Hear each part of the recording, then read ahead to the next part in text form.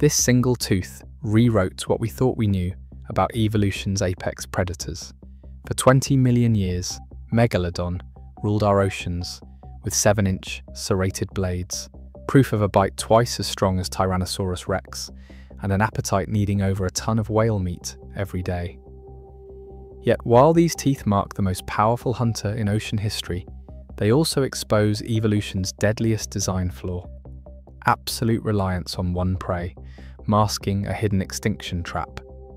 If dominance means survival, why did every megalodon vanish in a world where lesser sharks thrived? The answer lies buried in the very anatomy of this tooth, and what it reveals will challenge everything you believe about nature's invincibility.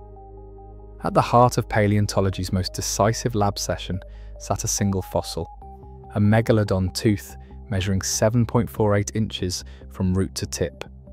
This specimen, catalogued from the Pisco Formation in Peru, dwarfs the largest teeth of any living shark, 3 times the size of a great white's.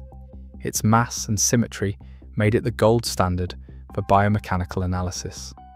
University of Zurich researchers subjected the tooth to high-resolution CT scanning, capturing every contour, serration, and root channel in digital detail. Over 48 hours, software reconstructed the geometry, correcting for fossilization shrinkage and mineral infill. The result? A precise 3D model, ready for stress tests. From these scans, the team calculated jaw dimensions and simulated muscle attachments, feeding the data into bite force algorithms. The numbers were staggering. At peak closure, the megalodon's jaws would have delivered 40,000 pounds per square inch, enough to crush a small car or bisect a whale vertebra in a single snap. Every measurement, from enamel thickness to root volume, was cross-checked against museum specimens from Florida, London, and Washington, D.C. The protocols demanded repeatability. Laser calipers, micro-CT overlays, and SEM imaging all confirmed the tooth's authenticity and function. This was no outlier. Dozens of similarly massive teeth, from Panama to South Carolina, have passed identical scrutiny. Their geometry, broad triangular crowns with double serrated edges, anchors the narrative in verifiable evidence. The power encoded in this single fossil offers a forensic baseline for everything that follows: an apex predator's weapon, measured and proven in the lab, not just legend. For nearly 20 million years, Megalodon ruled the world's oceans. Its fossilized teeth turn up in marine sediments from Japan to Morocco, Peru to the Carolinas, each one a silent witness to its global reach. These teeth crowd museum drawers by the hundreds, yet every specimen tells the same story: a predator at the absolute top, unmatched in size and power. No other marine animal left behind such an overwhelming record of dominance. The Miocene and Pliocene epochs belong to Megalodon, from the balmy tropics to temperate shores. The scale of its reign is almost incomprehensible. Entire continents yield their teeth, layer after layer, for millions of years. Then the fossil record goes quiet. The last confirmed Megalodon tooth is dated at 3.6 million years old. After that, nothing. Not a single reliable specimen, despite decades of core drilling, dredge hauls, and fossil hunting on every continent except Antarctica. The abundance that once defined Megalodon's presence collapses into absence. Meanwhile, smaller sharks with less imposing teeth, great whites, mucos, sand tigers, persist through the same deposits, their lineages continuing to the present. How does a predator so thoroughly entrenched in every ocean simply vanish? What changed in the world's seas that could erase a species at the peak of evolutionary success? The timeline, spelled out in tooth after tooth, demands an answer. To find it, the focus turns to design, what made Megalodon so dominant, and whether that very perfection held the key to its undoing. Under magnification, the Megalodon tooth transforms from a blunt weapon into a precision-engineered cutting tool. Along each edge, serrations stand out, tiny saw-like notches spaced just 2 to 3 millimeters apart. Scanning electron microscopy reveals these are not random chips, but uniform ridges, each one sharpened by millions of years of evolutionary trial. The pattern is unmistakable, fine enough to glide through thick layers of whale blubber, yet deep enough to catch and shear bone during the initial bite. No modern fish or seal offers the same resistance, and the spacing is all wrong for handling scales or fur. Surface analysis tells the rest of the story. Oblique scratches run parallel to the serrated margin, evidence of repeated sawing against dense tissue. Interspersed among them, clusters of micropits and short jagged fractures point to frequent bone contact, exactly what happens when a predator bites into a whale carcass. The density of these features is quantifiable, up to 55 scratches per square millimeter, with pit counts rising in lateral teeth used for tearing. Even the tip shows a distinct kind of wear.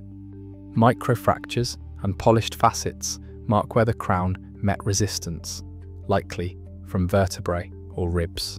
In every metric, the wear matches experimental feeding studies with whale analogues, not with fish or smaller marine mammals. The forensic fingerprint is clear. This tooth was built and used almost exclusively for dispatching and dismembering massive whales. Every scratch, chip and polished groove confirms a diet as specialized as the tool itself. Finite element analysis, or FEA, mapped the stress landscape of Megalodon's tooth in vivid color. Under simulated bite loads, force concentrated along the serrated edges and flowed down the robust crown toward the root. The stress maps glowed hottest where the tooth would slice through blubber and bone, confirming that every millimeter of geometry was tuned for maximum efficiency against massive prey. Unlike the versatile, multi-purpose teeth of smaller sharks, this design left no margin for error. Each bite demanded precision and power.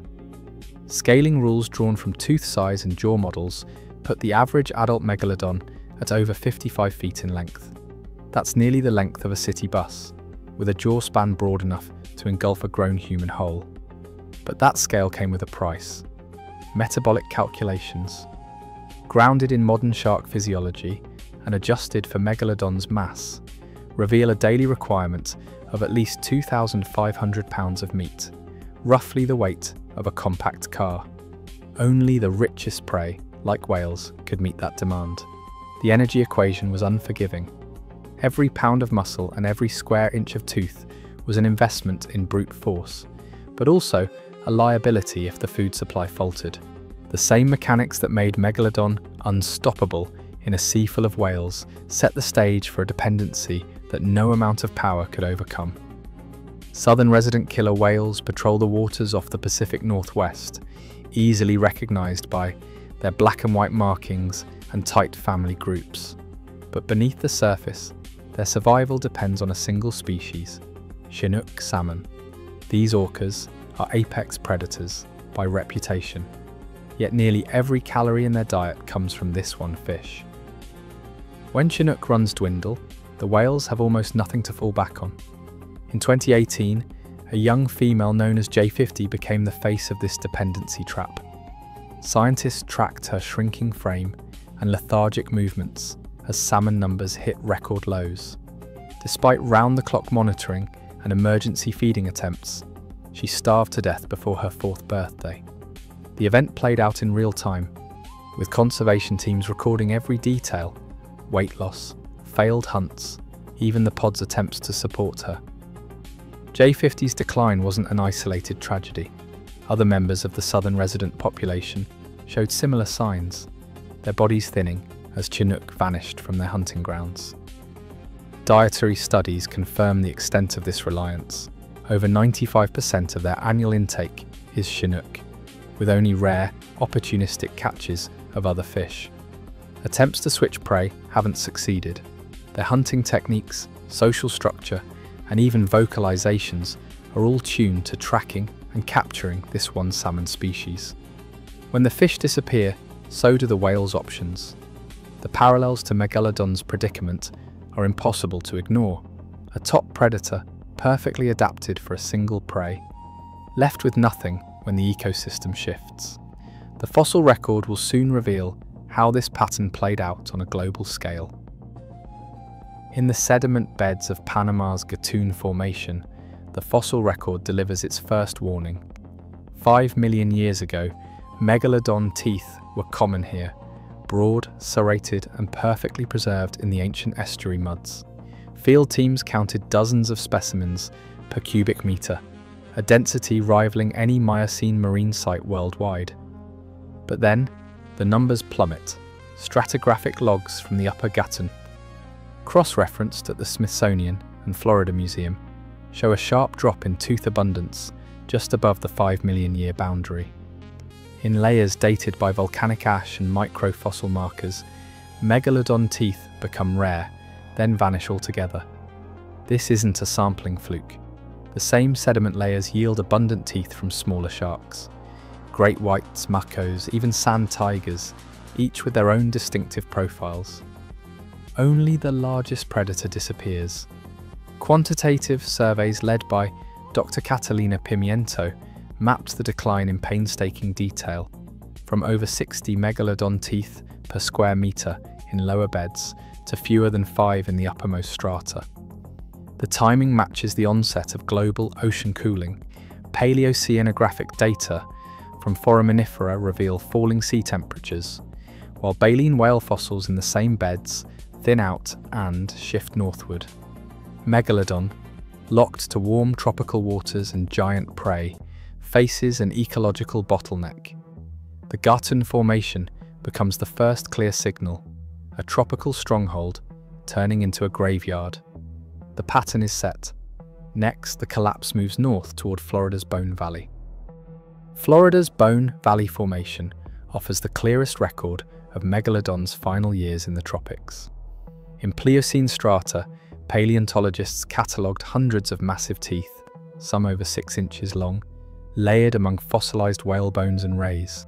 But as the timeline advances, the numbers dwindle. By 4.5 million years ago, systematic surveys show tooth counts dropping from dozens per sediment block to just a handful. The decline isn't random. Radiometric dating and volcanic ash markers confirm a steady northward contraction as ocean temperatures fell and whale populations shifted toward cooler latitudes. Virginia's Yorktown Formation picks up the story. Here, fossil hunters and museum teams recovered the last reliable megalodon teeth on the Atlantic seaboard, scattered through deposits dated between 4.2 and 3.6 million years ago. Each specimen was logged, measured, and cross-checked by dating specialists using microfossil and isotope signatures. The trend is unmistakable. While smaller sharks continue in abundance, megalodon teeth thin out, then vanish entirely above the youngest datable layers. The last confirmed tooth, catalogued at 3.6 million years old, seals the verdict. No later specimen has ever passed peer review, despite exhaustive drilling and fossil audits from Florida to the Carolinas. The extinction arc is complete. What began as a slow fade in tropical Panama ends with silence in the temperate Atlantic. The world's most powerful predator, tracked formation by formation, disappears not in a sudden cataclysm, but in a drawn-out retreat, leaving only a trail of teeth as evidence. Blue whales, the largest animals on Earth, owe their survival to dense clouds of krill, tiny crustaceans that swarm in polar waters each summer. One adult blue whale can eat up to 4 tons of krill in a single day, but only when conditions align. As oceans warm and acidify, krill populations shrink and shift poleward. In years when the blooms collapse, blue whale feeding grounds become empty deserts. Scientists tracking tagged whales have documented migrations that now stretch hundreds of miles farther than a decade ago, chasing ever more elusive prey. When krill densities fall below a critical threshold, entire pods abandon traditional feeding sites and birth rates plummet. Polar bears face a different trap. Their entire hunting strategy depends on sea ice, the only platform sturdy enough for stalking seals. Satellite records show Arctic sea ice has declined by more than 40% since 1980. As the ice vanishes, so do the bears' hunting grounds. Field researchers have logged increasing numbers of bears swimming long distances or scavenging on land, but these desperate efforts rarely offset lost seal hunts. Cubs born in lean years weigh less, and survival rates sink with each failed season. Great hammerhead sharks, once common in tropical shallows, specialize in hunting stingrays buried in sand, but overfishing and habitat loss have decimated ray populations. Surveys in the Western Atlantic report hammerhead numbers down by more than 80% in just 3 generations. Unlike smaller, more adaptable sharks, hammerheads rarely switch prey, and their populations crash when rays vanish. Across the world's oceans, the same pattern repeats. Power and size offer no protection when a predator's only food source disappears. Rumours of Megalodon's survival surface every few years, fueled by dramatic headlines, viral videos, and even a televised mockumentary that aired on national cable in 2013. Yet the evidence behind these claims evaporates under scrutiny.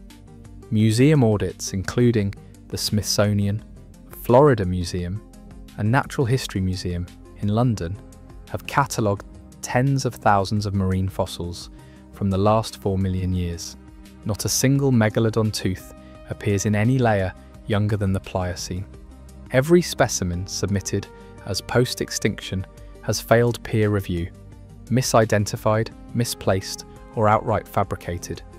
Internal documents from the infamous Shark Week episode later revealed that so-called experts were reading from scripts, and staged footage was passed off as authentic.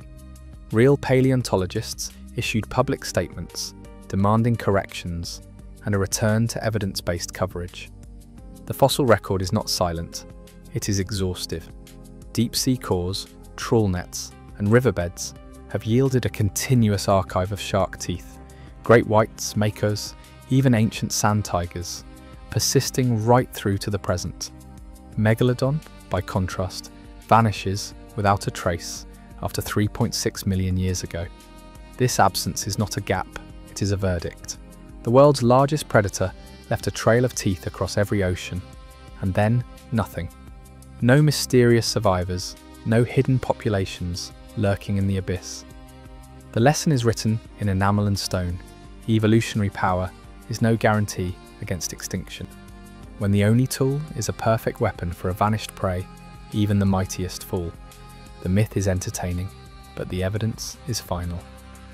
Megalodon teeth over 7 inches long, as documented in Smithsonian and Peruvian collections, prove this shark ruled the oceans for 20 million years with unmatched power and a bite force exceeding 40,000 pounds per square inch.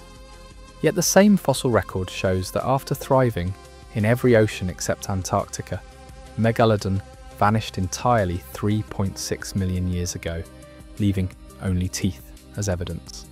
The tooth serration patterns, wear marks, and consistent shape reveal a deadly flaw: absolute dependence on large whale prey and warm waters. Fossil abundance graphs and geological timelines confirm extinction was gradual, starting in the tropics as whales migrated to colder seas. No megalodon teeth have been found from after the Pliocene, despite exhaustive marine fossil sampling. Still, some questions remain, such as the exact sequence of whale population shifts and whether any megalodon individuals tried to adapt. Today, modern predators like orcas and blue whales face similar traps when their specialized food sources decline. The evidence is clear. In evolution, dominance without flexibility leads to extinction. The megalodon tooth is not just a relic, it's a warning written in enamel.